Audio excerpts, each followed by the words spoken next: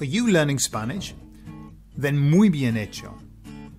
However, the process sometimes can be a little bit frustrating, can't it? When we're studying and we're faced with so many tenses, the past tense, the present tense, the future tense, and so many other things, sometimes we can get a little bit disappointed with our own performance. Sometimes we can become very confused. So if you're looking for something a little more understandable, perhaps you're looking for something a little bit easier to follow, maybe you need some help and inspiration. Well, if you do, you've come to the right place. And that's because LightSpeed Spanish has the perfect resource for you. Victor's Adventures in Spain.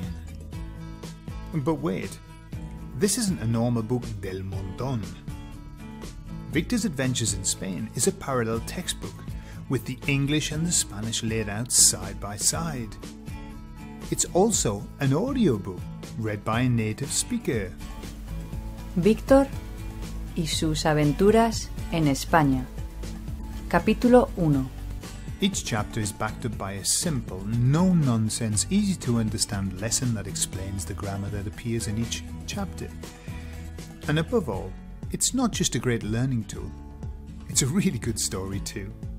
You can get your copy from most Amazon outlets, and the information and links are below. So why not get your Spanish moving forward at light speed? Hasta luego!